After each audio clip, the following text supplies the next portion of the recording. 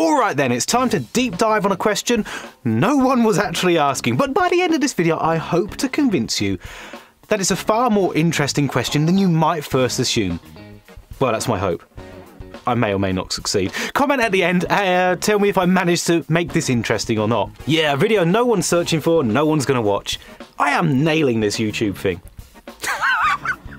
Alright, so the question, who are Rimmer's 31? Alright, don't go. I think I better fill in the blanks here and explain. Back in Series 6's episode Legion, Rimmer, whilst trying to recruit Legion to join the Dwarfers crew, said, "In all our travels, we've met precisely 31 individuals, 3-1, and we've never felt moved to invite a single one to join our crew. True, most of them wanted in some way to suck out our brains, or erase us from history altogether. Nevertheless, they still weren't what we would consider the right stuff." Now you might be thinking, yeah, fair enough, there must have been at least 31 people, monsters and so on by Series 6. Yes, there was, but here's the big problem. By the time you include all the people in Backwards World, Stasis Leak, Time Slides and more, you can forget 21, the number ends up like 2-3 times as many. I mean, Meltdown alone had at least 20 characters that the guys directly interacted with. So how on earth did Rimmer get to just 31 individuals, and who could they be? Greetings fellow dwarfers, welcome to Red Dwarf Nerd, I'm Dan. To work out who Rimmer's 31 individuals were, we first need to work out who they weren't. Or to put it slightly better, we need to know whom Rimmer might have excluded and why. So let's try to run through the excluded characters in something like episode order as quickly as possible. First up, the cat. He would certainly qualify as the first individual that they met on their journey. However, as we're looking for those not invited to join the crew, I guess he doesn't count. And in exactly the same vein, Kryten can't count towards the 31 either. Additionally, I don't think we need to include different aged versions of the Dwarfers themselves. So for example, they don't need to count an old or a young Lister, as they've already met him before at a different time of his life. And Me Squared's duplicate Rimmer doesn't count, as in theory, it's just a version of Rimmer's mind backup, if you like, that's a few weeks younger than the main one. I'm also not including alternative versions of the main crew unless they were played by a different actor, so no high and low dwarfers from the episode Demons and Angels, but I have included the female crew from Parallel Universe. All the extra characters in Better Than Life were essentially just computer game NPCs, so they don't count, and Queeg is just Holly in disguise. Now the people they met in Stasis Leak is interesting. You could well argue that they count as people that they met during their travels. However, I think we could easily argue that there were no really new acquaintances going on here, as they'd already knew the crew 3 million years earlier. Although I suppose I should be including the suitcase, but we'll skip over that one. And then we get to all the people from Backwards World. These were presumably not counted, as they would have put the total right up. I mean, in the fight scene alone, there must have been a dozen individuals on screen at any one time. Now from Rimmer's point of view, it could well be that he's not including all these people because they were not on their space travels when they met them, as he and Kryten had decided that we're going to try and attempt to settle down permanently on that strange backwards version of Earth. Or it could just be that following the cat's backwards in the bushes moment, they all agreed never to mention Backwards World to any outsiders. Now Time Slides is also interesting. We met a young Lister, a young Rimmer, Dobbin, Gaza, Uncle Frank and Vicky Holden. But I think these don't count, as they're either just a younger version of the Dwarfers, or they're people that at least one of the Dwarfers had already met in the past. And I guess the skiers don't count because, well, nobody said anything to them, they didn't really meet them, interact with them. I'm skipping over the skiers. But you could make an argument for the rich Listers Butler Gilbert and Sabrina Mulhollinger Jones. Should these be included as people they met on their travels? Well, it's very debatable whether any of the Dwarfers would have remembered them, as the timelines got so skewed up at the end of Time Slides. So they're an interesting one. If you think they needed including, then there are two characters in my list of 31 that I'm kind of sketchy on. So if you want to swap them and include Sabrina Mulholland-Jones and Gilbert, then I think you could swap them in. I'm not including the 2 trial holograms from Holoship because these are probably old crew that the dwarf was already knew pre-accident. And finally we get to the really big one, Meltdown's wax droids, which presumably can't count as there were well over 20 droids that the characters were shown to definitely interact with, as well as a few extras like Winnie the Pooh, Al Capone and of course James Last that they saw off in the distance. But given that we're taking Rimmer's point of view on who the 31 are, we need to remember how flippantly Rimmer dismissed the loss of life of all of those wax droids, and I think we can assume he simply never considered them to be proper individuals with proper independent personalities. He just dismissed them so flippantly. Right, so with that entire page of my script concerning who we are not including in my list, finally we get to my list of 31. I have actually included this list in the description below, so if you want to copy and paste it and amend it and comment below with who your 31 are, then go ahead. Right, so in something like episode order, first person we meet is the Cat Priest from Series 1 Episode 4 Waiting for God. We get the Mayor of Warsaw who spontaneously combusted in Confidence and Paranoia. We of course get Lister's Confidence and Lister's Paranoia from Confidence and Paranoia. The female versions of the crew, Deb, Arnie, the dog, Hilly, all from the alternative version of Red Dwarf in Parallel Universe. The Polymorph, of course we've got to include the Polymorph. Hitler from Time Slides. Yes, I am including one of the characters from Time Slides because we know from the reading of the paper that it was definitely confirmed that they met him. There's Hudson 5, of course, from the great episode The Last Day. Camille and Hector, both from the episode Camille. The brilliantly scary and brilliantly tasty curry monster from DNA. The Simulant from the episode Justice. What a guy! We've got to include Ace Rimmer from Dimension Jump. And then we get the members of the Holoship crew that we actually saw on screen. Nirvana Crane, Binks, Captain Platini, Natalina Pushkin and Randy Navarro. Now here we get my 2 slightly iffy ones that if you don't want to include them, you could swap in Gilbert and Sabrina Mulholland-Jones. We have Justified Lister and Justified Kryten from the episode Inquisitor. These guys were killed off in the episode, but it's so unclear whether anyone would remember them or not. Now we know the Inquisitor himself was remembered, but would they have remembered the Justified Kryten and the Justified Lister? Difficult question. So if you want to swap them out with Sabrina Mulholland-Jones and Gilbert, I think that's okay. So of course, the Inquisitor himself, we get the Unspeakable One from Terraform, as well as the 2 women who oil up Rimmer. There are a few other people in cloaks, but we never meet them sort of one-to-one. Then from the episode Quarantine, of course, we get Professor Landstrom. There's the Despair Squid in Back to Reality, and then finally, we're almost there, the 2 Sirens from the episode Sirens. Now, there may have been more than 2 Sirens. It's very hard to know if the 2 that were fighting with Lister and fighting each other on the asteroid, whether they died or not, whether they killed each other by stabbing each other, and whether Lister shooting them with a bazooka had killed them or not. It's very hard to know, but I think there was at least 2.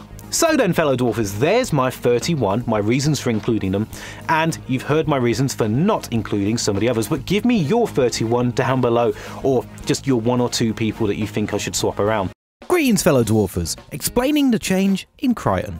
Welcome to Red Dwarf Nerd, I'm Dan. In today's theory episode, I'm going to try and find an in-universe explanation for the major Season 3 change to the look of Kryten. In the brilliant Season 3 opener backwards, we meet Kryten for the 2nd time on screen, now played by Robert Llewellyn with the familiar, boxy, metallic-looking Kryten body.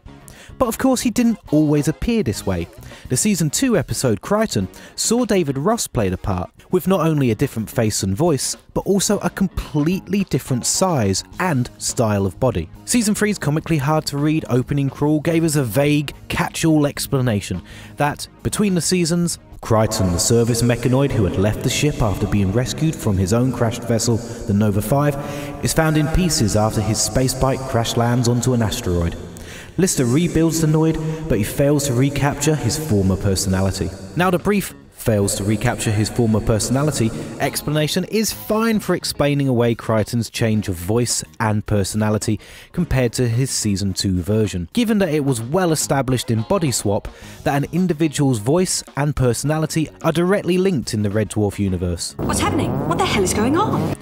But why would his body be so completely different after Lister's rebuild? Literally every detail's different, and he's even noticeably taller. I think we need to dig a little deeper on this one.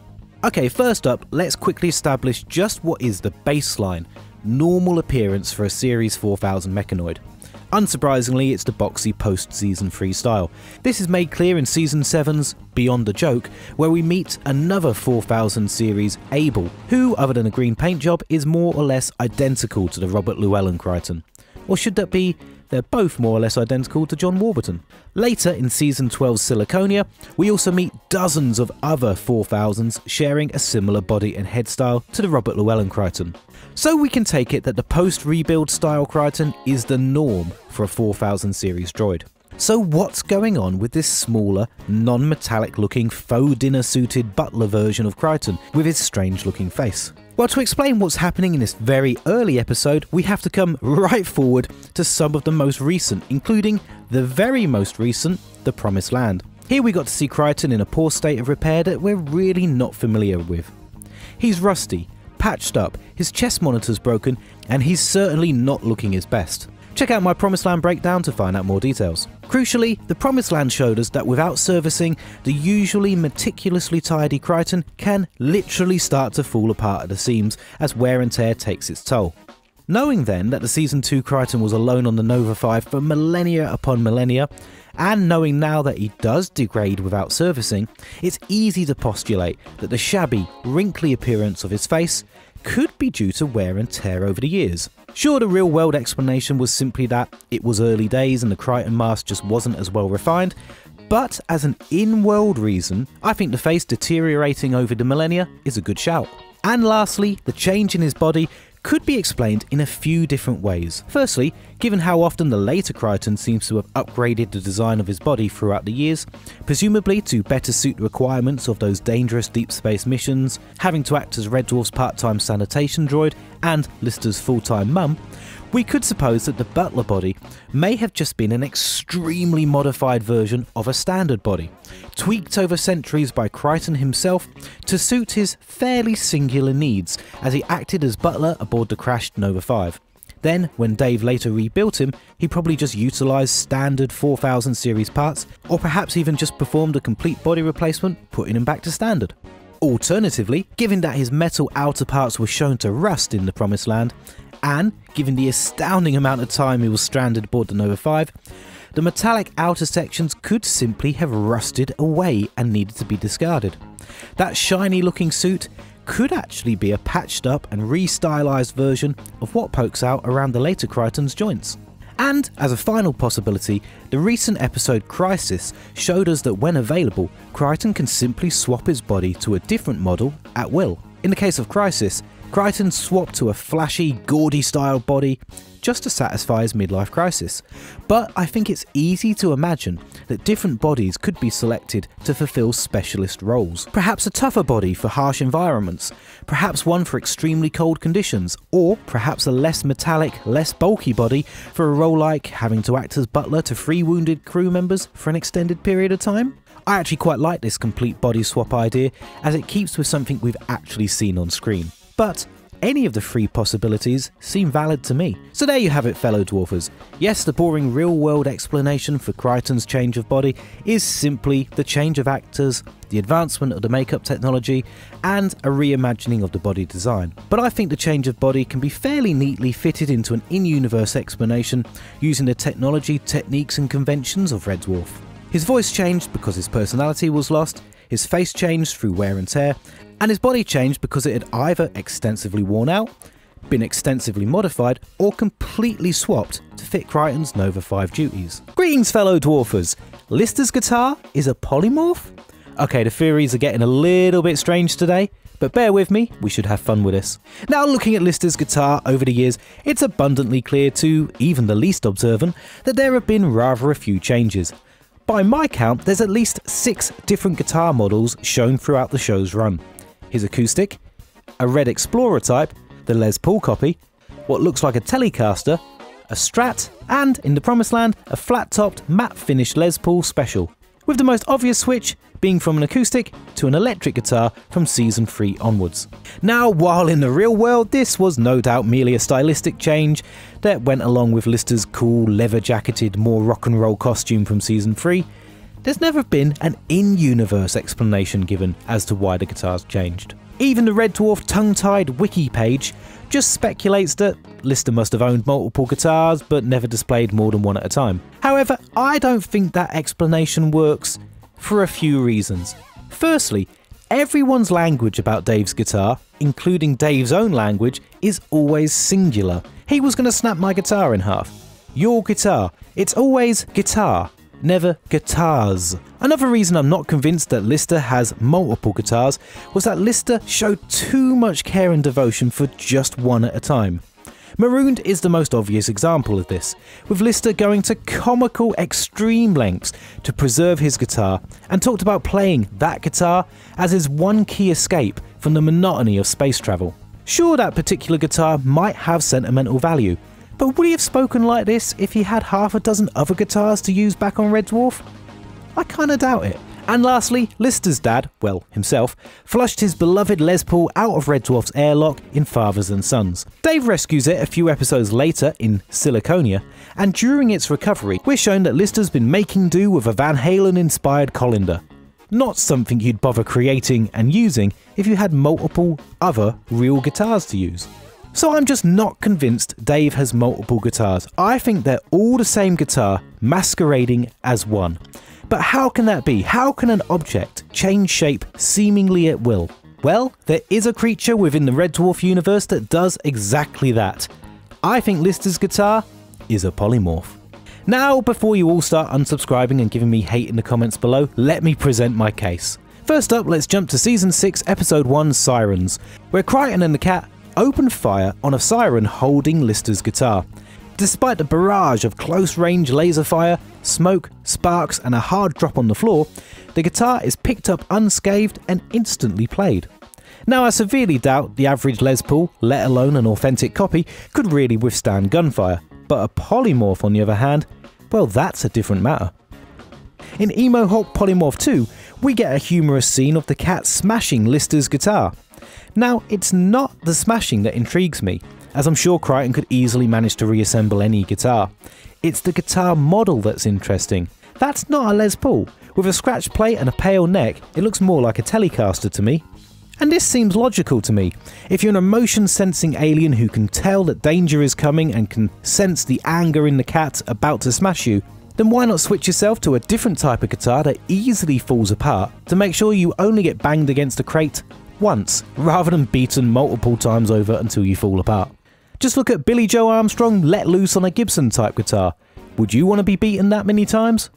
As for all the other guitar changes throughout the seasons, I could see this just being the polymorph adapting to fit with Lister's changing moods and whims over the years, so that he keeps his guitar always close at hand. So if all these axes are one and the same polymorph illusion, what's this emotion-sucking vampire using for food? Well, how about Lister's talent? But Red Dwarf Nerd, Lister doesn't have any talent, he sucks at guitar. True, but is that because Dave really is completely talentless as a player? Or because every seed of talent within him is being drained by the very instrument he's hoping to express himself with? Think about it. Alone in space for 30 years with very little to pass the time? Is it really conceivable that he couldn't learn at least a few basic chords and a few scales in that time? Well, until recently, we'd no way of knowing, as Lister only ever played his own guitar.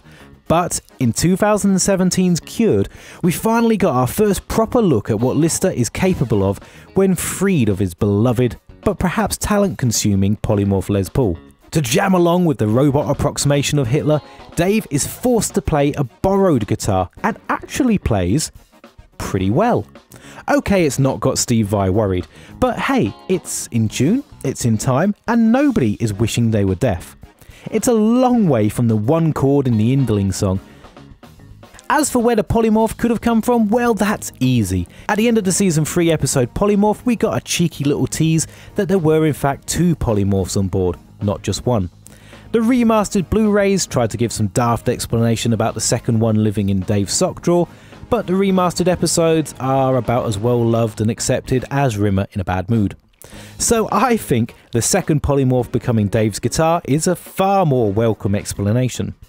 And yes, I know Lister's guitar has changed twice already before the episode Polymorph, but who's to say the second polymorph wasn't already aboard Red Dwarf long before the one we see prominently in the episode? So there you go. Okay, this theory really is just a bit of fun and shouldn't be taken too seriously, but hey, it kind of gets your thoughts going, it kind of sparks your imagination, and it's a bit daft and it's fun, and I enjoyed making this episode, and I hope you guys enjoyed watching. Alright, I've got 10 fast theories that might completely change the way you rewatch Red Dwarf in the future. Let's dive in. Number 1. There's a conspiracy because Peterson killed the crew.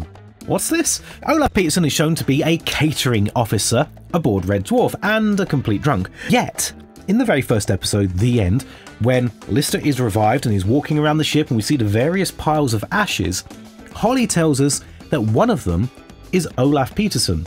In the drive room? A catering officer? What on earth's he doing there? That is catering officer Olaf Peterson. And why on earth was he not in Rimmer's death video? Could it be that there's some strange conspiracy going on with Olaf Peterson? He should not have been in the drive room, but he was. He should have been in Rimmer's death video, but he wasn't. Is there something going on here? Was he deleted from footage? Was there some cover-up going on? I don't know, but it's a fun little theory to make you think next time you watch it. Second quick thought, all of Series 8 was in artificial reality? Now, I know you could apply this idea to basically any part of Red Dwarf. You could say that as soon as they got the Better Than Life headsets in Series 2, everything that follows could still be in the Better Than Life dream. Okay, I get that idea, but I'm picking on Series 8 in particular for these 3 reasons. Firstly, the closing shot from Series 7 shows the original style of Red Dwarf, the sort of shorter, fatter style of Red Dwarf ship. But as soon as we get to Series 8 and we see the ships again, it's the long, extended, modernised ship. But it's supposed to be the same moment in time. So what's going on? How has it suddenly changed? Maybe they're in artificial reality and something's shifted in the artificial reality dream. Second point is, when they're on the ship, it's actually mentioned about being in artificial reality. It's a big plot point in the first few episodes of Series 8. And it even establishes the idea of having dreams within dreams, kind of Inception style. So it's like the show is telling us about artificial reality and about dreams, which could be a big hint that they're still in one. And thirdly, and this is the most convincing one for me, all of the crew apparently get off of Red Dwarf and escape in Starbugs and Blue Midgets. So all of the crew escape at the end of Series 8. But after Series 8, we never get a mention of them. But not just that we don't get a mention of them, we still get Lister referred to as the last human or the last human male and needing to continue on the human race. You're the last human being alive with no life, no family, no future, no prospect. The future of the human race is entirely in your well... Why would you put that pressure on him? Why would you still refer to him as like humanity's last chance if there's thousands of other crew members just out there in space somewhere still doing fine, and there's men and women and they can have children just fine? Why would you still put that pressure on Lister unless Series 8 never really happened and it was all an artificial reality dream? Just a thought. So theory number 3. What if Todd Hunter didn't say ship? Okay, let me explain quickly. Throughout the different series of the show, the crew count has changed from 169 early on to 1,169 later. Then in the books it's 11,169. So we've got different crew counts, usually just getting bigger and bigger. But one of the things we base the early low crew count of 169 on is Todd Hunter's words. In the very first episode, in the very first scene in fact, he says there are 169 people on board this ship. But what if Todd Hunter had just mispronounced and actually meant there are 169 people on board this shift? There are 169 people on board this ship. You, Rimmer, are over one man. Why can't you two get on? Board this ship, board this ship, board this ship, board this ship. That would actually cast things in a completely different light. It would just mean that Z Shift, with Rimmer, Lister and others, had 169 people in it, but the total crew count could be a completely different number. It's an interesting thought. Perhaps they were on shore leave and not actually on the ship itself, or he just meant like, those people don't count, you're not going to run into them, they're elsewhere on the ship, relaxing or whatever. What if he'd said shift instead of ship? Okay, number 4. Have you ever seen those x-rays that are just inside the medical room when the future echo of Lister comes out holding the babies? Have you ever seen those x-rays and wondered, whose x-rays are those? No, you haven't, have you? It's just me that would notice that. Sad Dan over here. Anyhow, I think there's a good possibility that they're actually Lister's own x-rays, but not from a future echo, from 3 million years earlier. You might just assume that the x-rays are part of the future echo and are showing Lister's tummy to look for the babies inside, but it doesn't look like that to me. I don't see any little children in there. I think more likely they are indeed x-rays of Lister, but they're 3 million years old x-rays of Lister, from back when the crew was still alive and Lister fell in the cargo bay. At the time, your safety harness snapped and you fell into the cargo bay. I cracked my spine in 3 places. You laughed. I spent 6 weeks in traction. Sure, there's a remote possibility that they might be George McIntyre's x-rays. Perhaps the crew wanted to find out why it was he died, but I think more likely they're Lister's x-rays. I think that's kind of a cool little detail. Okay, quick idea number 5. Why did Rimmer's mind make him guilty when he went to Justice World, but it made him innocent before the Inquisitor? His own mind himself made him guilty in one and kind of innocent and a worthwhile person in the other. Could it be that Kryten did such a good job explaining how, because he's such a half-wit, Rimmer isn't really responsible for the radiation leak? Could it be that Rimmer actually believed him, actually believed what Kryten was saying, so 5 episodes later his mind has accepted it so much that he sees himself as innocent and a justified, worthwhile person? So was it because of Kryten's lawyer-like defense that Rimmer saw himself as justified? Number 6. Rimmer is so superhuman as a hard light hologram that the diamond light version of Rimmer is almost pointless. He's already pretty much superhuman. He can take basically unlimited damage without dying. He can be beaten over the head for long periods of time without losing consciousness. He can turn himself into soft light and pass through walls. And he's already shown himself to be more or less immortal, having lived already over 600 years thanks to his little stop-off on Rimmerworld. He's already pretty superhuman. If it wasn't for his innate cowardice, he could do amazing things, like Ace Rimmer does, if he would just sort of accept the fact that he's already pretty superhuman. I mean, Ace Rimmer kind of proved that the only thing that could really stop him even falling out of a plane didn't do it, was a bullet and some really lucky shot that managed to hit his light bee. But as long as you can protect that light bee, he's pretty much superhuman. So does it make Diamond Light almost unnecessary? Okay, number 7. Did the 171-year-old future echo of Lister and the future echo of Bexley not just cross a time barrier, did those future echoes cross a reality barrier as well? Does light speed mean you cross realities a little bit? Because it sort of seems like we're not on a path for either of those things to actually come true. I suppose they still could. I suppose that's not impossible, but it seems like maybe they crossed realities and we're seeing different versions of Lister's future. Could future echoes cross the reality barrier? Number 8. Has the Inquisitor got droid rot? Has his circuits gone bandit after all those years alone in deep space? It's an interesting question and one that I think needs answering. When you think about it, his whole premise of getting people to judge their own lives and, yourself, you're judged by yourself. It's the worst system I've ever heard of in my life, because you're judged by yourself at your current age, at your current point in life. I could just be having a bad week and think, oh, you're not worthy. I could just be having a bad week. I can't judge my own life until I get to the very end of my life, when I'm 80 odd years old. Maybe I can look back on life and judge it as worthy, but at this current point now, I could just be having a bad time. And in fact, you could still be 80 years old and misjudge your life. A murderer could look back on their life and if they felt that murder was justified, they'd see themselves as being a worthy, justified person. You're the worst person to judge your own life. Case in point, Rimmer judged himself as worthy. Number 9, was Rimmer perfectly justified in trying to be machine president in Mechocracy? Okay, we all know that Rimmer would be a terrible machine president, but was he perfectly justified in trying to be? Well, when you think about it, he's a machine. It's not really mentioned in the episode, but he's a machine just as much as Kryten is. In fact, Kryten has some organic parts in his brain, we know that from the episode DNA, whereas Rimmer is totally digital now.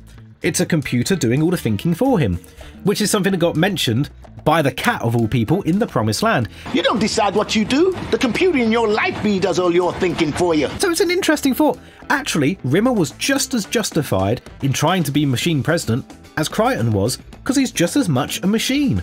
And number 10, is Lister a secret robotics genius? I think I might have mentioned this once before, but he seems to show an absolutely amazing set of skills with robotics. He fixed his robot goldfish in seconds with just kind of prodding around inside. Maybe not the best example, but he built up the Marilyn Monroe droid. He rebuilt Kryten after he got smashed up with the space bike. He cut Kryten in half and put him back together.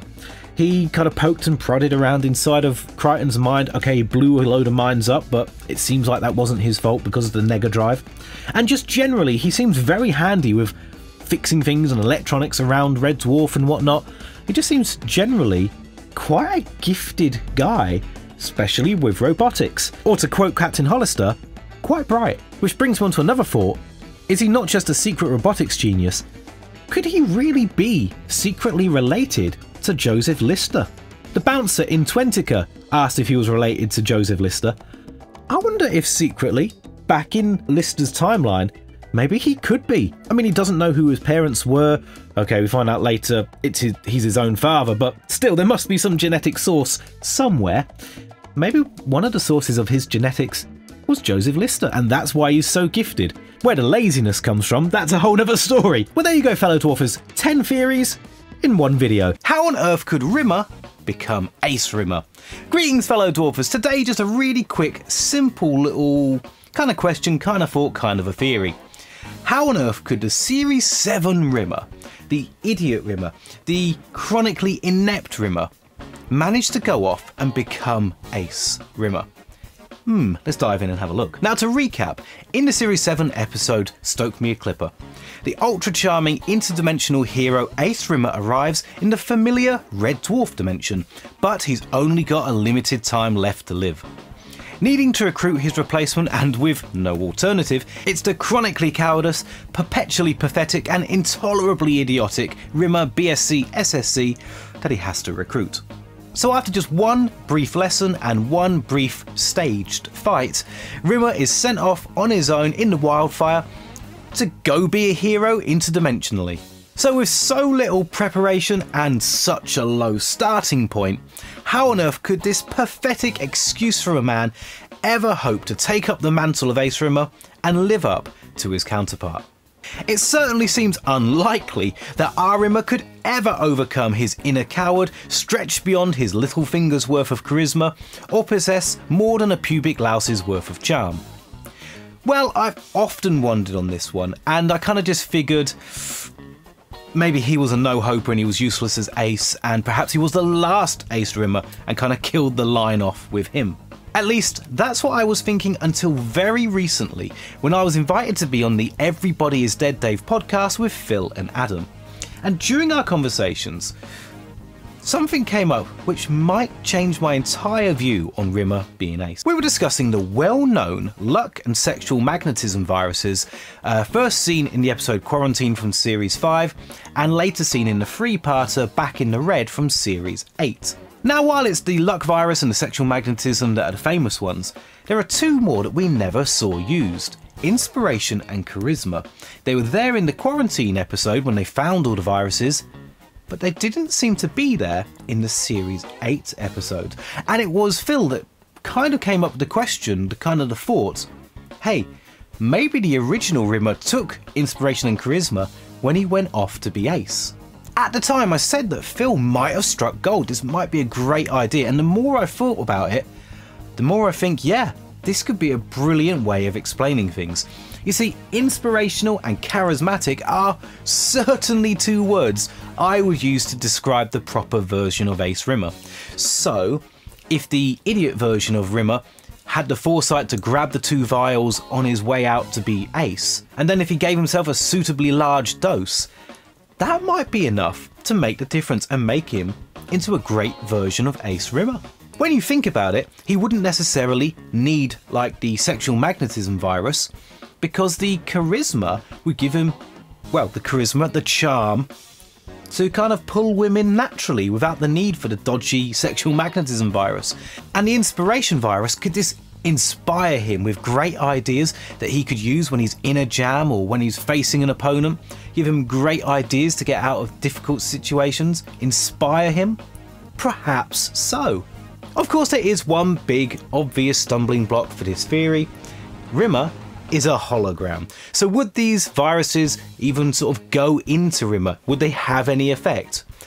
Fair enough, that could be a big stumbling block. However, we've got to remember, these viruses came from Professor Landstrom, who was a hologram.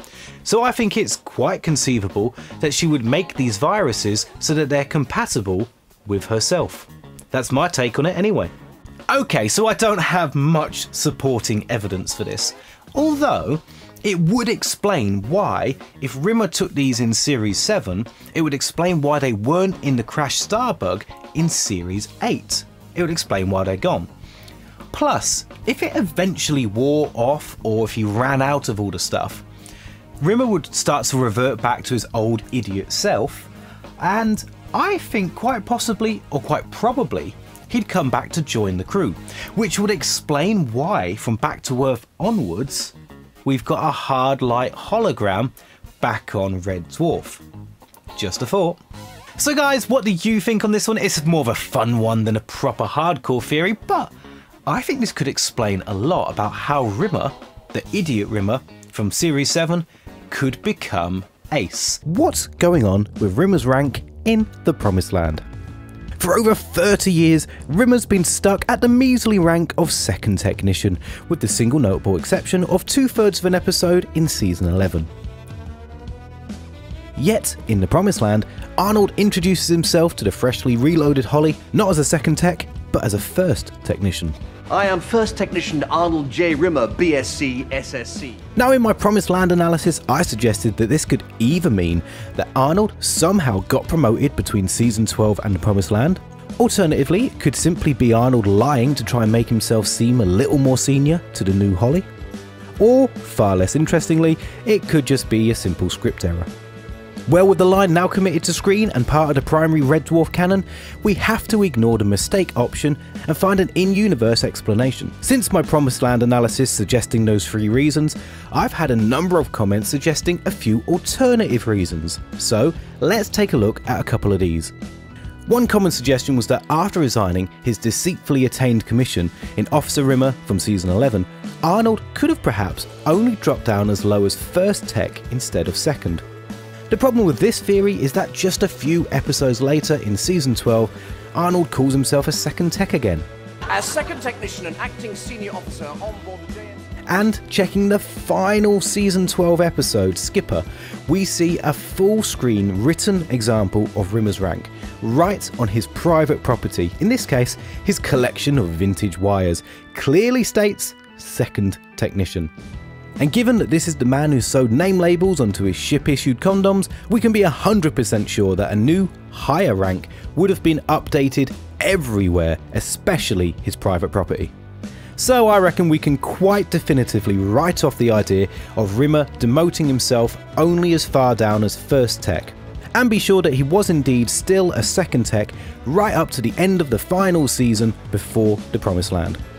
Another suggestion I've received does have some merit.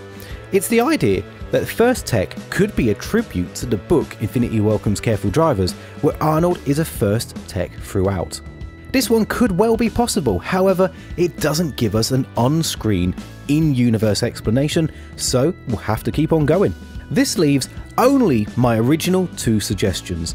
Either he got promoted between Season 12 and the Promised Land, or he's simply lying to Holly. Now, in the Promised Land, when Arnold's introducing himself, we don't get major reactions from the rest of the boys, but we do get some rolling of eyes and slight shaking of heads. I'd put these reactions in line with either thinking Rimmer's a goit for lying, or thinking he's a pompous ass for using such a pointlessly long title for himself. So the other guy's reactions don't nail things down any further. However, Holly's reaction does. At this point of the Promised Land, this isn't the easygoing wheeze of the week, April Fool's gag telling senile Holly we all know and love. This Holly is factory fresh, devoid of humour, anal retentive and a strict follower of JMC rules. He's also smart, knowing instantly that the Cat and Kryten are not part of the original crew and that Lister had committed a crime right back in the day 3 million years earlier. Yet with all that knowledge and fastidious rule following, when Arnold apparently gives the wrong rank, Holly doesn't point out Rimmer's mistake. Logically, this can only be because First Tech is now his correct rank. Yes, far-fetched as it may seem, Rimmer, somehow between the episode Skipper and the Promised Land, has got himself elevated 1 command point to First Tech. How? I don't know. Why? Smeg knows. But by a logical process of elimination, I think it seems the most likely explanation. And before everyone points out the absence of a senior crew member to dish out promotions, it was stated in Dear Dave that the JMC onboard computer could demote Rimmer. So, in theory, it must also have the power to promote Rimmer. Will be demoted to third technician. After all, it had the authority to posthumously give Howard Rimmer a military declaration. So, there we have it, Smeggers. What do you all think? Am I right on it? Or am I right off my rocker? Is using logic and Rimmer in the same sentence about as clever and sane as Sparehead 3? Let me know what you think is most likely in the comments below. Alright, here's a simple question that might not have such a simple answer. What year was the Promised Land set in? Sounds like a really simple question to answer. Promised Land came out in 2020, about 32 years after the first episode, the end, so therefore it's 3 million years into Red Dwarf's timeline, plus another 32 years. However, the Promised Land itself made a point of mentioning that there are age differences between the Cat and his brother Rodin, in that the Cat should have been the younger brother, but now appears to be the older one. And in fact, we can see that Ray Faron and Danny John Jules, there's about 12 years between them. So we've got a 12-year difference. But that doesn't even come close to accounting for the strange time weirdness and time jumps that have happened in Red Dwarf. It's way more than 12 years. Series 6's Siren starts off with a 200-year forward time jump where the guys have been in stasis trying to catch up with Red Dwarf after having lost it after the episode Back to Reality. Then in the Series 7 episode Nanarchy, they're asleep for another 200 years as they're trying to retrace their steps back to the ocean moon where they lost Red Dwarf in Back to Reality. Then in the episode Crisis from Series 11, they're asleep for possibly another 100 years or so as they try and find another 4000 series android Butler. Okay, Crisis didn't actually give us an exact time that they were asleep, but it certainly looks like a long time, and it is implied that it's 100 years, as they mention about the Nova 3s being launched 100 or so years before the Nova 5s. So forget 12 years, that's 500 years that the guys have spent just sleeping in stasis. But we could possibly add another 600 years on top for the time that they had to go to Rimmerworld through a wormhole. It's a little bit unclear in the episode whether everyone was affected by the time dilation and when they got back to our universe. Had they just been away for a few hours, or had they been away for 600 years? That's unclear, but we could possibly add 600 years, taking our 500 to 1100 years that the guys have lost or gained over the time of the show. And this isn't even starting to account for the stuff that could have happened after the Series 6 finale Out of Time. So the timeline has got really strange in Red Dwarf by the time of the Promised Land. So Rodin the Feral King being about 12 years younger than his supposedly younger brother, the Cat. What the smeg's going on here? Well, I've got a little theory that I think's kind of fun for this one. Remember back to the episode Dimension Jump with the brilliant Ace Rimmer? Ace is told that the dimension jump he's about to do is a one-way trip. There's no coming back. Ace, there's no coming back. And he himself said in the same episode, I can't go back, but there's a billion other realities to explore. I can't go back, but there's a billion other realities to explore. Can't go back. Keep that one in mind. because the episode just before the Promised Land, Skipper, had Rimmer skipping from reality to reality, going from one to the other, and then at the end apparently returning back to his own reality, where he sits down with the guys and plays a game of cards, and they sort of welcome him back on board. Or do they? Or rather, is it really the same crew welcoming him back on board? Remember, jumping from realities for Ace Rimmer is a one-way trip. There was no going back. So does that not apply to the Prime Rimmer as well? Could it be that the dimension or the reality that Rimmer finds himself in at the end of Skipper isn't the one that he left at all? Just one that's extremely similar.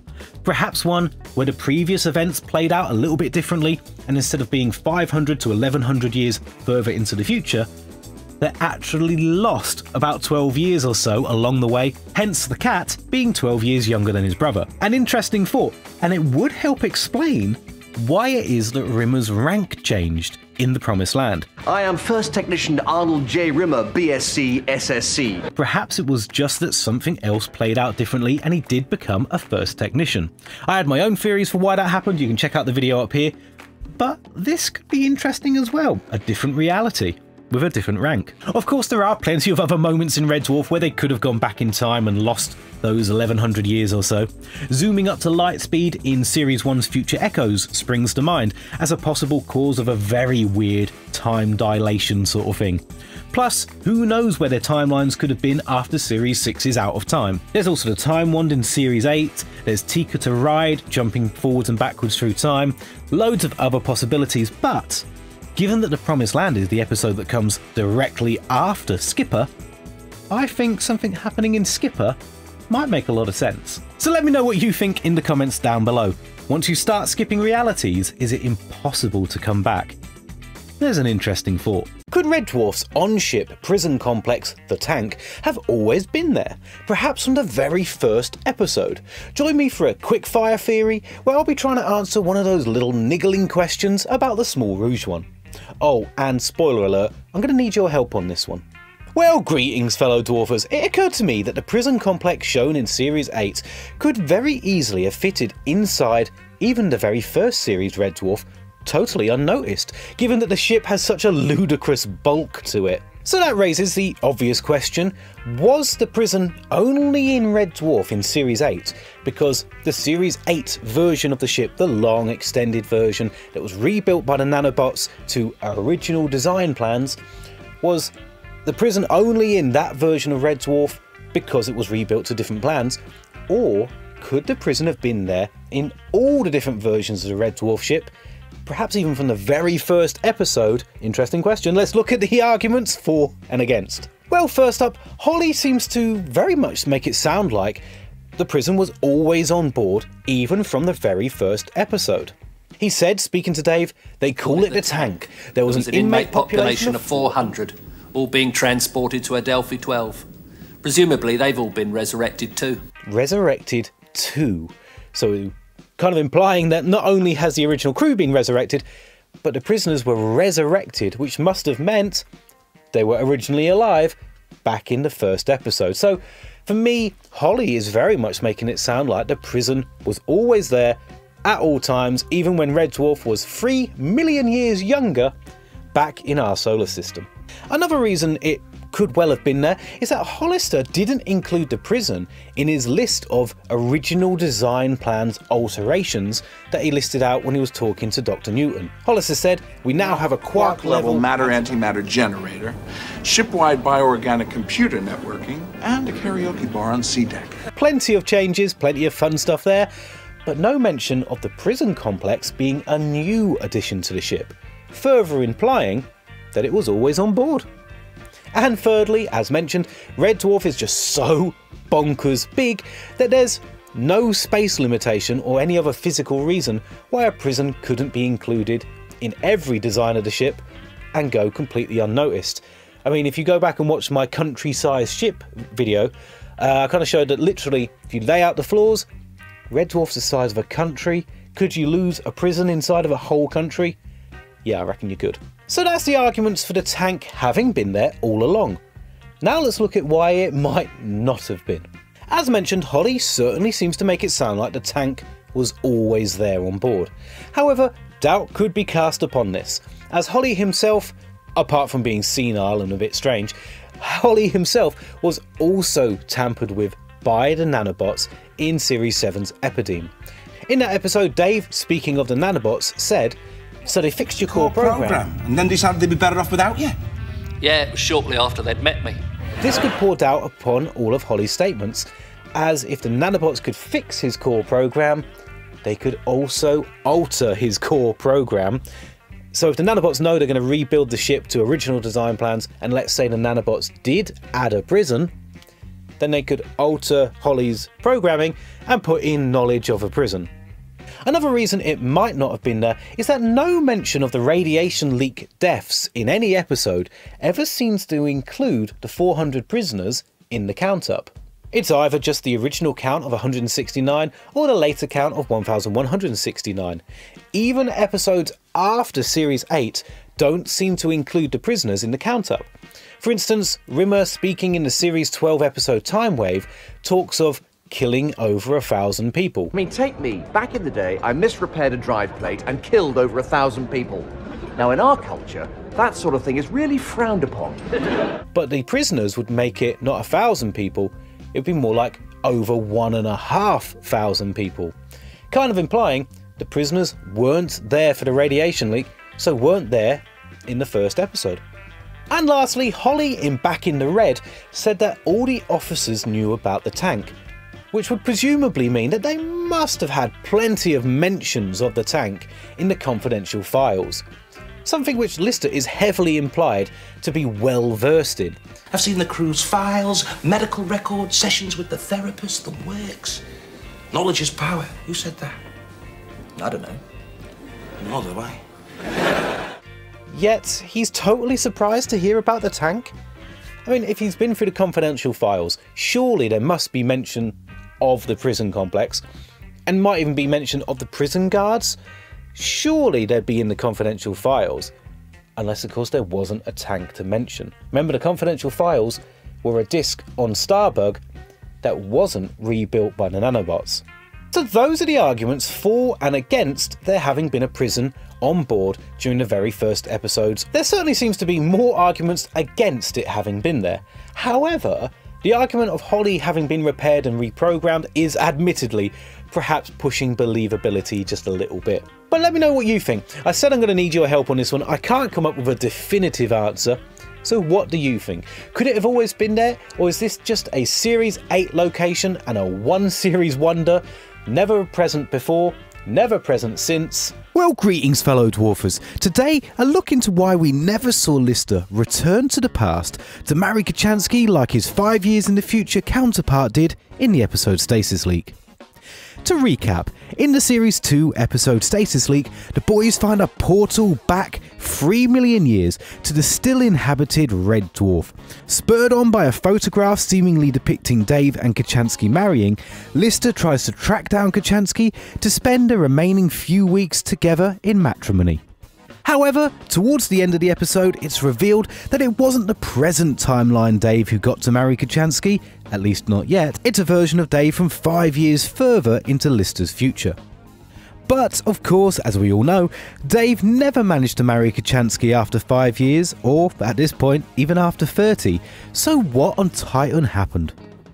Well, there's quite a few possible explanations, but most fall into one of two types. You could either see it that the Stasis Leak portal that they went through didn't just take them back 3 million years to Red Dwarf, but perhaps it also took them to a different dimension.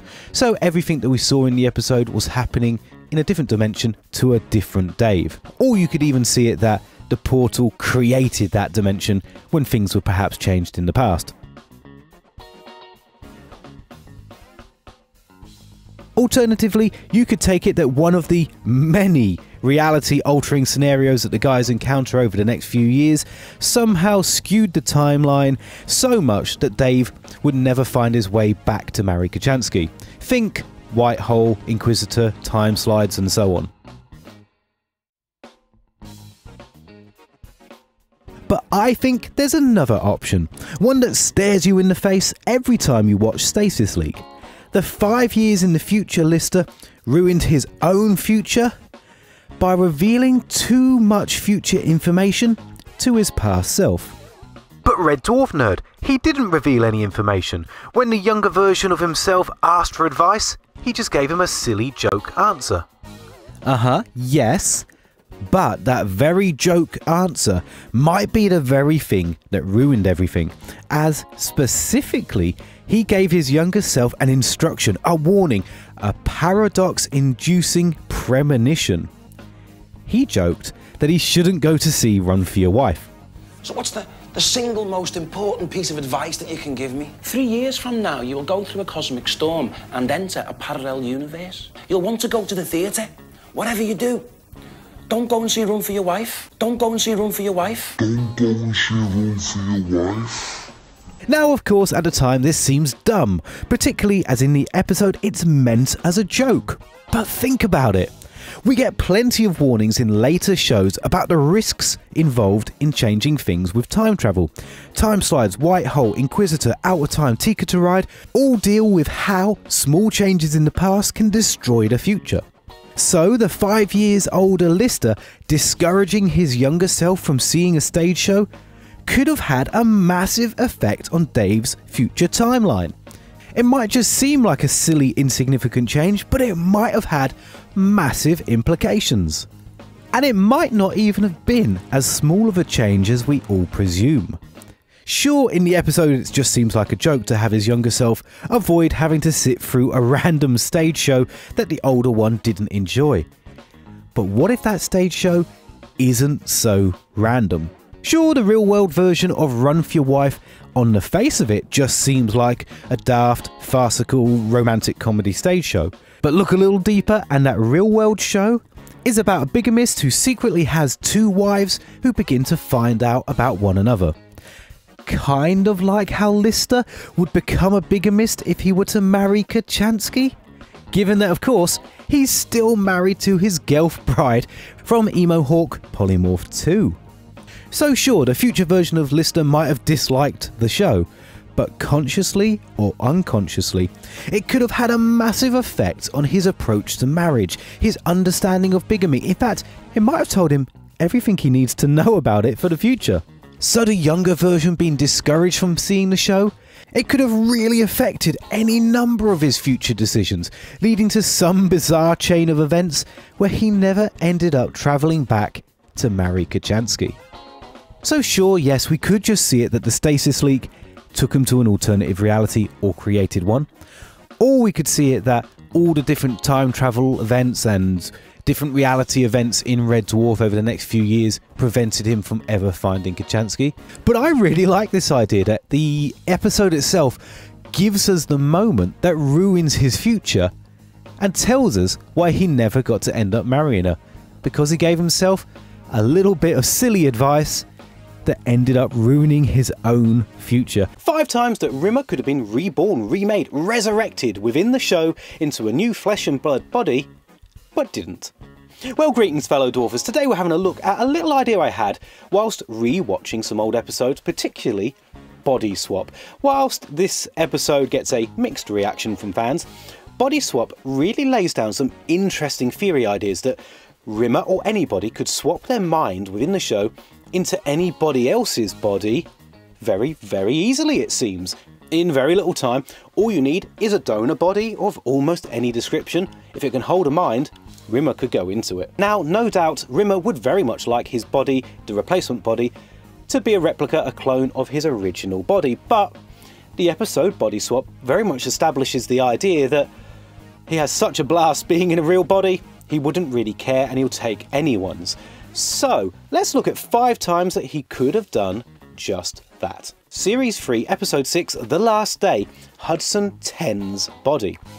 In the episode, Hudson 10, the new replacement android that's going to replace Kryten, comes along, but on learning about Silicon Heaven not existing, he has a bit of a meltdown and sort of dies. Could Rimmer have put his mind into that body, into Hudson 10's body? Theoretically, yes, although it's a little bit unclear in the show whether or not he just has a software problem and breaks down, or whether there's some charged circuits and a bit of a hardware issue. It's a little bit unclear, but presuming the hardware's good, Rimmer, I suppose, could have put his mind into Hudson 10's body. Mind you, loony Rimmer inside of a body more powerful than the Terminator? Maybe not such a good idea. Another opportunity could have been in Series 4's Meltdown.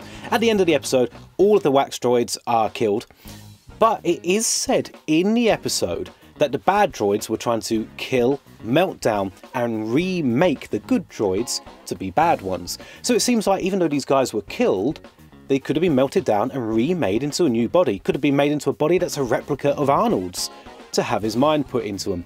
Although I have a suspicion that Arnold simply wouldn't have wanted one of these bodies, given how he just dismissed these guys, treated them as if they weren't sort of really alive, didn't care that loads of them had been killed at the end of the episode, so I very much doubt he would have wanted a wax droid body. Okay, Series 6, Episode 5, Rimmer World. Probably the most obvious example many people will think of. An entire world, an entire planet populated by clones of Rimmer.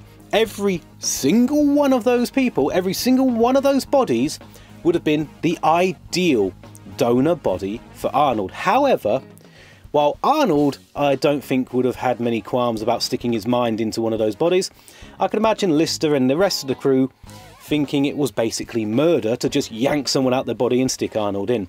It would kind of be murder, wouldn't it? However, all of those different Arnolds were kind of killing each other, especially if anyone had even a minor genetic flaw. So there would have been recently deceased ones which perhaps could have been revived. If they were already brain dead, you're not killing anyone to put Arnold in. Just a thought. So there was an opportunity that Arnold didn't take when there were thousands, perhaps even millions of donors that he could have put his mind into and got an exact clone of his original body. Another really obvious example you might already be thinking of and screaming at the screen, Series 4's DNA. When it had that DNA machine, it's even implied in the episode that Arnold is thinking along the same lines, that he could create a flesh and blood body for himself using the DNA machine. He's trying to do it with a piece of dandruff, although the joke in there is that the cat sneezes and loses the piece of dandruff, so loses Arnold's original DNA.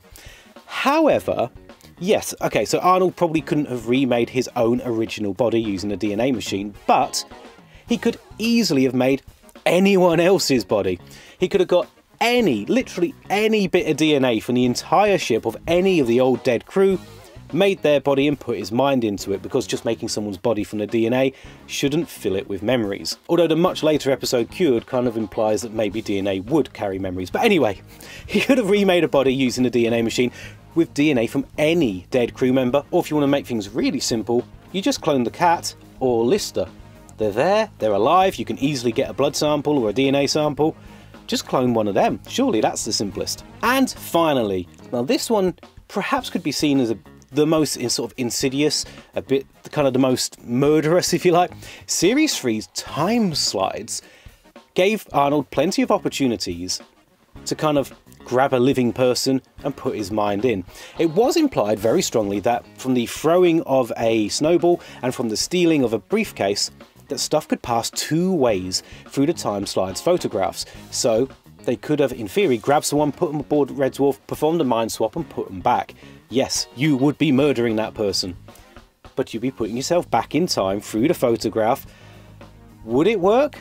Would it put you back in time? Or would you be stuck in the confines of the photograph, even though that body, that person originally came from the photo? It's a tricky question to answer. But yes, you could very much just grab someone, effectively murder them and put your mind in. And there you are, bam, you're back on Earth, back at whatever time period you got a photo of. But there is one other way that you could go back in time using time slides that doesn't seem so insidious and doesn't seem to murder anyone, doesn't have nearly as many moral consequences. You put your mind, yourself, into your younger self. Rimmer could have done this easily. In fact, he meets his younger self in one of the time slides. He could easily have grabbed that young boy he meets, put his mind in, and there you go, he's reborn away from Red Dwarf back 3 million years when he was a young lad, but with the mind and the memories of someone who's about 30. An interesting thought. You're kind of killing the young boy, but the young boy is you? Morally, a bit of a weird one. Kind of an impossible one, but very interesting to think about. Or he could have found himself another photograph, perhaps one of him just before Red Dwarf set off on its voyage, so he could really have avoided the radiation leak.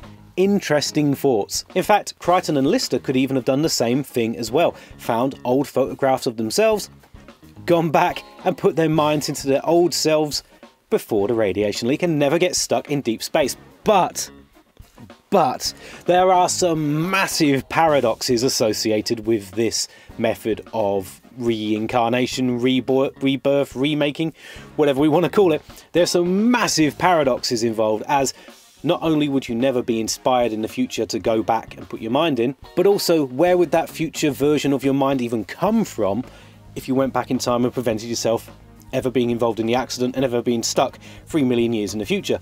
Massive paradoxes, so perhaps that's why they never did it, but certainly an interesting thought that Rimmer, or any of them, could have kind of rebirthed themselves back in the past. So there you go, good people, there's my 5 ways that Rimmer could have been reborn, remade, recreated in a flesh and blood body during the run of Red Dwarf episodes that come after the episode body swap.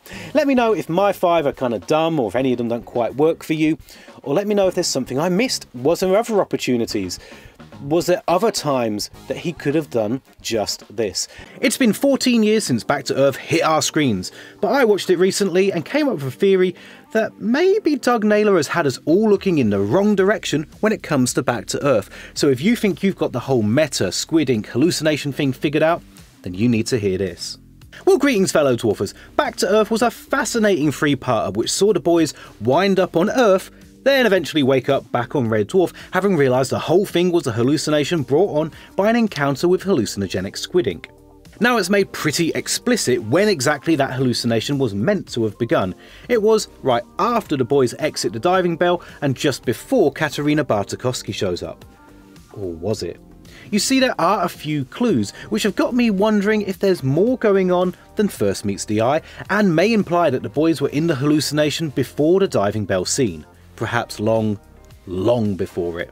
One of the most prominent clues is early in the first episode where the cat quite literally drops in on Lister whilst he's grieving over Kochanski in the Memorial Garden Observation Dome. What happened to you? You got a minute? The cat seems to drop down directly from the floor above, implying that he's come down from where the G-deck water tank is located, given that he's still dripping wet, except look closer.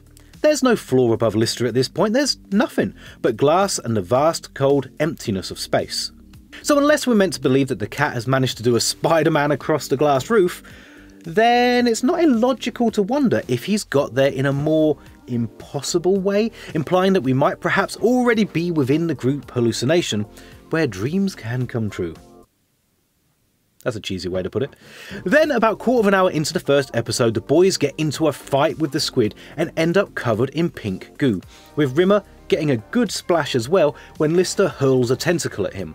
The idea here is that, like back in Series 5's Back to Reality, love this t-shirt, the boys have come into contact with Despair Squid, or rather Joy Squid Inc., sparking their group hallucination a few moments later. But there's a problem here. As I see it, that pink goo isn't squid ink, it's squid blood. Let's take a look. The boys fight with the tentacles, but there's no obvious pink goo to see, and they don't seem to get sprayed or covered in ink. And we don't actually see any pink stuff until they exit the diving bell covered in pink goo. Okay, maybe it's just me and I'm just misreading things, but that looks like pink blood to me, particularly with Lister carrying a couple of detached tentacles with a messy knife between his teeth. Yes, I did have to film that a few times to say tentacles, not testicles, just like the cat did. If testicle shoots up out of the water and grabs me by the throat. He means tentacle. Plus, when we look at Series 5's Back to Reality, we see, or rather, we don't see any bright pink goo when Lister puts his glove into squid ink. The ink is black, which actually far more closely resembles the black ink we see from real-world sea creatures. But possibly the most convincing and compelling argument of all, the most earth-shattering, my theory-hinging element, the most important thing you need to pick up on. When the cat came to talk to Lister about being attacked by the squid, he didn't stop to fix his hair first. Smeg, he didn't even have it sorted by the time he got to the sleeping quarters. Now, if that doesn't make you sceptical, well, frankly, I don't know what will. Okay, so all this leads to the inevitable question. Just what was going on then? Well, we have to remember that the squid is in the ship's water supply, so the crew could have been contaminated with ink at any time, by simply drinking or washing in contaminated water. So here are a few possibilities. Firstly, the possibility with the least effect on the Red Dwarf timeline would be if they've been in the hallucination since only a few hours or days before Back to Earth Part 1 began. Lister even mentions early on that they're down to their last water tank with only G-Deck left, implying that the switch to the G-Deck tank was a recent thing which may have brought with it squid ink contamination if you see G-Deck tank as isolated from the others. Then there's a possibility which would really screw with the continuity and history of the show. Perhaps they've been in a hallucination ever since they returned to Red Dwarf at the end of Series 7. It would explain why the ship changes from the short version at the end of Nanarchy to be in the long version at the beginning of Back in the Red Part 1, even though that's supposed to be the exact same moment in time. This could mean that the whole of Series 8 is within a dream. Kind of interesting, and it would explain why we have a living Rimmer at the end of Series 8 and a hologram version by the time we get to Back to Earth. And finally, there's a possibility that really messes with my head, as well as totally screwing up pre and possibly post Back to Earth canon.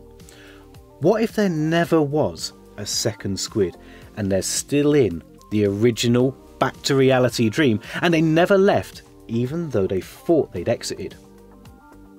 This isn't actually as bonkers as you might think, given that there's a precedent for this within Red Dwarf, with Series 2's Better Than Life having the crew apparently return to reality only to discover, much to Rimmer's dismay, that they're still trapped in the dream. Also, the book Better Than Life did a very similar thing as well. We could really push this theory out in many different directions and try and work out how much of the show would be missing then, Series 6, Series 7, Series 8, and it could even mean that the stuff after Back to Earth, they could still be in a dream, so Series 10, 11, 12 and The Promised Land, all Dave era, could still be within a hallucination.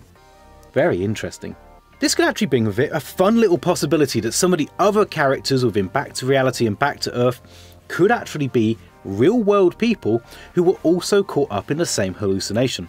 Perhaps there were some others trapped on the Esperanto who'd come into contact with the ink. It could be great fun to have Andy appear alive in some future episode. How about Noddy? How about the know-it-all, know-nothing idiot Mike Mellington? Katerina? How about the kids on the bus? There's so many possibilities. So what do you guys think? Was Doug Naylor pulling a bit of a Christopher Nolan with dreams within dreams? Did Back to Earth not go down anywhere near like how we all first thought? And could the boys still be dreaming even years later, with the whole of the Dave era possibly all being within a hallucination? Let me know your thoughts down below. Personally, I'm leaning towards the second one, where maybe Series 8 didn't happen. George McIntyre should be known as the forgotten radiation leak survivor, but could this guy have a more sinister side? Could he have wiped out the entire crew? George McIntyre was a hologram that we met in the very first episode for about 30 seconds, but I've managed to come up with 4 quick theories that might completely change how you look at this guy and really change how important he is to the Red Dwarf timeline. Plus I've got one bonus theory that you want to stick around for. Theory number 1. When Rimmer went to join the Enlightenment crew in Holoship, Captain Air-Cool Platini said that the only way to join the crew was through Dead Man's Boots. The only way in is Dead Man's Boots. Meaning that one crew member was going to have to get deleted or effectively killed in order for Rimmer to join. But this isn't the first time that Rimmer got to be revived as a hologram through Dead Man's Boots. When the radiation leak swept through Red Dwarf 3 million years earlier and took out all of the living crew members, there was no reason whatsoever that anything would happen to George McIntyre. He wouldn't even get knocked off his feet. There's no logical reason why George McIntyre wouldn't be the radiation leak survivor along with Lister, who was down in stasis. But then when Rimmer was brought back as a hologram, Holly must have made a conscious decision to turn off or to not turn back on George McIntyre. So Rimmer's already come back through Dead Man's Boots once already on Red Dwarf, and then he wants to do it a second time on the Enlightenment. So it's just another great little insight into the psyche of Rimmer, that he can have such a victim mentality about his death, resurrection and hologrammatic status, even though, as the second lowest ranked person on the ship, he had absolutely no right to be resurrected at all. And in fact, there was already an active hologram, George McIntyre, who had to be wiped out to give Rimmer his place. So this is a really interesting insight into Rimmer's psyche, that he can still have that victim mentality despite all that he's been given. Quick theory number 2. the Ganymedian Mafia is who caused the radiation leak and wiped out the crew. Let me quickly explain for those who might not know what I'm on about. If you read the book Infinity Welcomes Careful Drivers, there's a whole section in there about George McIntyre. We get much more of his backstory. It's really quite cool. You get to see what led him up to dying in the first place. In the book, it's because he shot himself. The reason being, he had massive gambling debts owed to the Ganymedian Mafia, who keep coming after him. Now, the book says that he was actually really happy to be revived as a hologram, and he's really pleased about it because it solves all of his problems, as he can now live a new life as a hologram because dead people can't owe debts. But what if the Ganymedian Mafia wanted to make a point that even death isn't a way to escape them? What if they want to say that death doesn't release you from your debt? Perhaps the Ganymedian Mafia are the guys who arranged or sabotaged the ship in order to wipe out the whole crew, which would perhaps then provoke Holly to switch off George McIntyre, which seems to be what happened, and really prove the point that even death doesn't get you away from the Mafia. So perhaps the radiation leak had nothing really to do with Rimmer at all, and it was always going to happen because of sabotage. In fact, Lister's words in The Promised Land sort of agree with that. He said, "You didn't question the order to repair an unrepairable drive plate." That's because you didn't question the order to repair an unrepairable drive plate. So it wasn't that he misrepaired it, it was unrepairable, which could imply sabotage. Quick theory number 3. What if George McIntyre dying and being revived as a hologram, what if that is what led to the radiation leak? Not on purpose, just by accident, because of something he forgot. Presumably, whenever somebody is revived as a hologram in the Red Dwarf universe, there's always going to be a memory gap from whenever it was they were last backed up, whenever they last saved their mind, to the point when they died. Perhaps a big gap for non-essential crew like Lister and Rimmer, or a shorter gap for senior officers, perhaps they back up their minds once a month or something. But regardless, there's always going to be some sort of gap. So what if, while George McIntyre was still alive, he had on his to-do list to sort out the drive plate, or at least report it? But then he died, it all got forgotten about, you get revived as a hologram, but from a backup that was at least, I don't know, a few weeks, few months old, and suddenly he's got no memory of the drive plate issue, leading to the crew just assigning it to Rimmer, thinking that there was nothing out of the ordinary. So it might be that George McIntyre dying is what causes the radiation leak, not deliberately, but just by him forgetting that there was ever a problem in the first place. So perhaps when Rimmer skipped from reality to reality in the episode Skipper, and it comes to the reality where everything seemed hunky-dory, everything seems fine, there hadn't been a radiation leak and everyone's about 30 years older, so maybe in that reality George McIntyre hadn't died 30 years earlier, maybe he died at the very start of that day or a few days earlier because the radiation leak suddenly happens. It could be that George McIntyre's death is like a Doctor Who style set point in time that triggers the radiation leak in each and every reality.